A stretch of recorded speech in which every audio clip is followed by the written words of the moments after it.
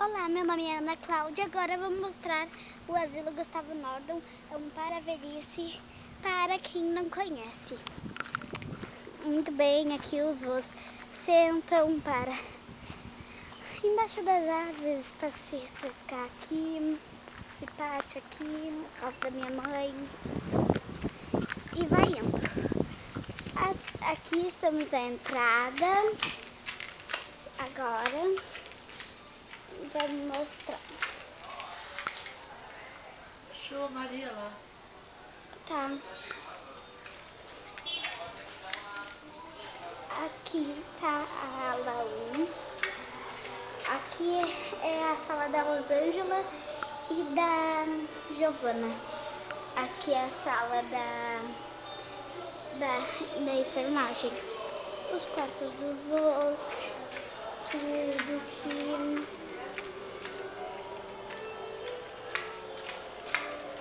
Aqui tem um guarda-roupa de doações.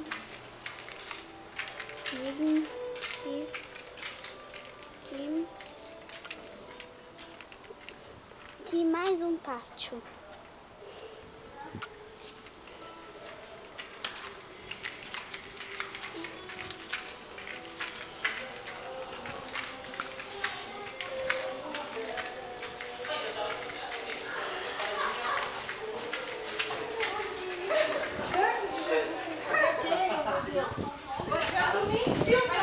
Aqui é a sala da minha mãe, as funcionárias. Aqui é o corredor. Ali é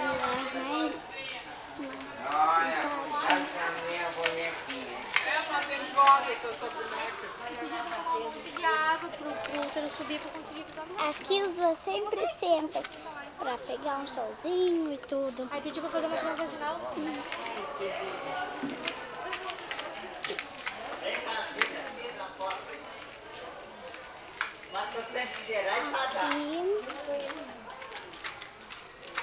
Aqui é minha amiga Emma. Vou dar um abraço nela agora.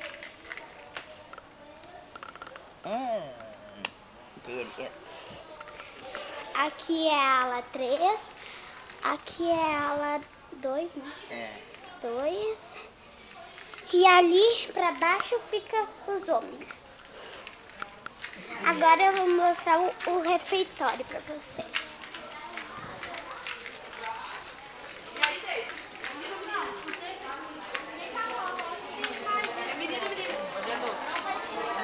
Aqui os vô comem. Agora vai ser a hora do lanche deles. Aqui eles sentam para ver TV. Depois do almoço descansar um pouquinho. Tudo. Aqui. Muito legal. O refeitório. Ali naquela portinha ali. Aquela portinha ali, ó. Naquela portinha a gente come. Aqui é a cozinha onde eles fazem a comida. Aqui eles fazem a comida. Vou mostrar onde a gente come. Aqui tem geladeira, tem outra geladeira. Já que hoje é aniversário do vô, vamos ver se tem alguma guloseima dentro da geladeira.